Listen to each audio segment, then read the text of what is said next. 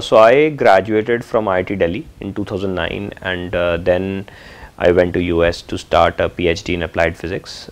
Spent about 8 months there, and then realized that I didn't want to do PhD, and came back to India.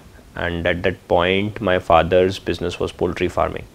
So I found an idea in US which was to do with the new type of poultry feed, and I replicated that idea in India, changed it according to ingredients and conditions here, and that went really well. So that was my first company called Prodigy Foods.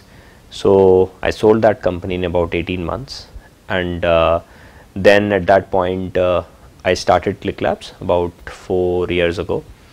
So ClickLabs is a SaaS based company, and what we do is we build logistics and management software for big and small companies all over the world.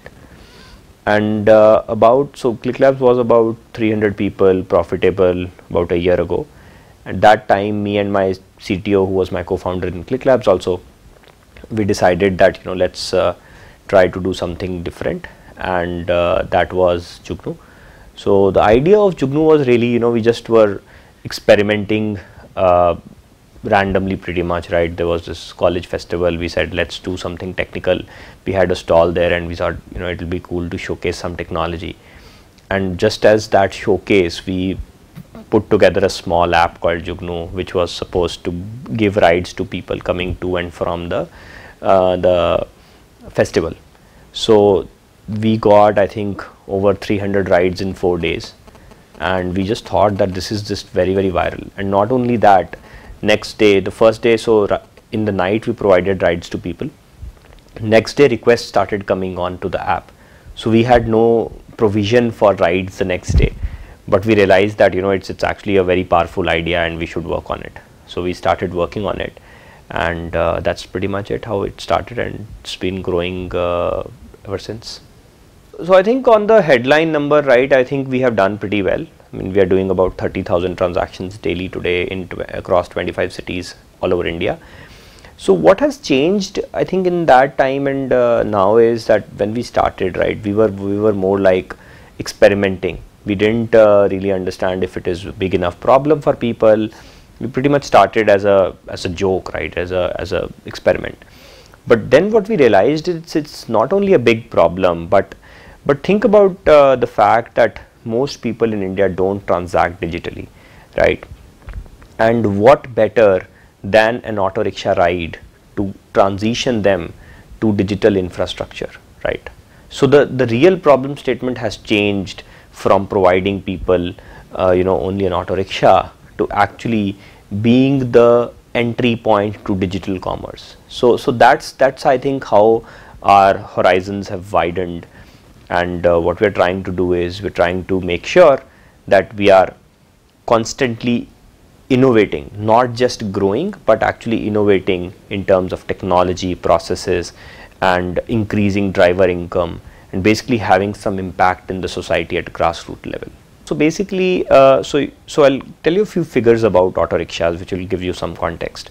So auto rickshaws, there are 5 million auto rickshaws in the country today. Every day about 3 crore rides happen, right?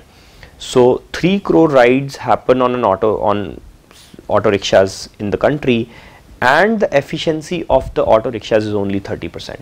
So roughly 70% of the time an auto rickshaw driver is actually waiting for a ride to happen. So not only is it very inefficient, it's very disheartening for people. So because of that, they start to haggle, they try to charge more, they become rude.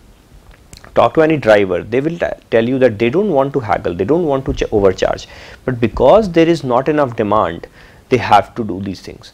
And our thesis was to increase efficiency in the system. So what if we increase efficiency for all the 5 million people, drivers in the country, right? Where does this additional 3 times demand? So we need 3 times the demand that is today to make sure everybody is 3 times more busy, right? If we increase the efficiency.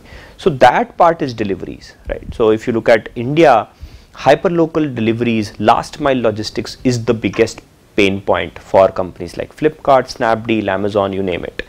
So auto rickshaw guys are already sitting idle. Driving cost for an auto rickshaw is roughly about similar to a scooter or a bike, not very different. And the opportunity cost of his time is anyway zero because he's sitting idle anyway. So that's the reason why we want to use this infrastructure for delivery. And I think we obviously have the densest and the most underutilized resource in the country. We can increase efficiency. So according to our calculations, it translates into about $25 billion of additional GDP, additional income coming into this economy just by increasing efficiency of these people.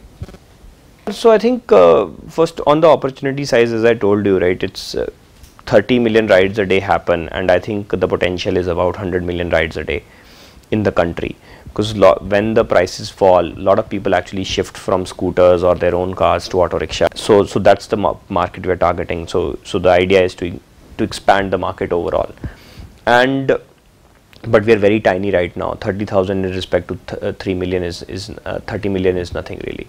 So what we need to do is we need to get to about 1 million rides a day very fast, and at that point we can start innovating in infrastructure, innovating in more, in mechanisms where we can have people air conditioned rides at the same price point, those kind of things, right, which is like an upgrade for people. Same people driving, but different types of vehicles which are giving air conditioned rides to people. So that's the game plan on how we grow. And on the competition, I think, see, it's a good thing that healthy competition is coming, because if there is a space where there is no competition, that generally means the space is not good. So what we want is, we want a competition to come in that validates the space, that makes investors more interested in the space, but at the same time we want to make sure we are the thought leaders. Till date we are the thought leaders in the space, and we just want to continue that thought leadership by innovating, not just trying to grow in terms of numbers, but actually getting real impact on grassroots.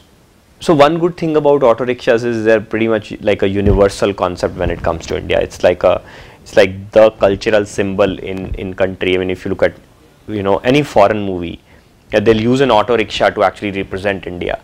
So yesterday, day before yesterday, I was at a conference, and there was this person from abroad who was speaker.